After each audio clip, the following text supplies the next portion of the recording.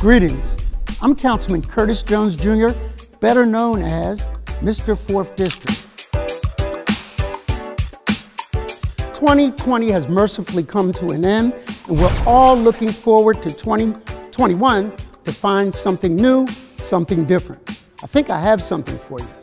I have a new podcast that we're going to do, and it's entitled Off the Record. It's about nothing, but it's about everything.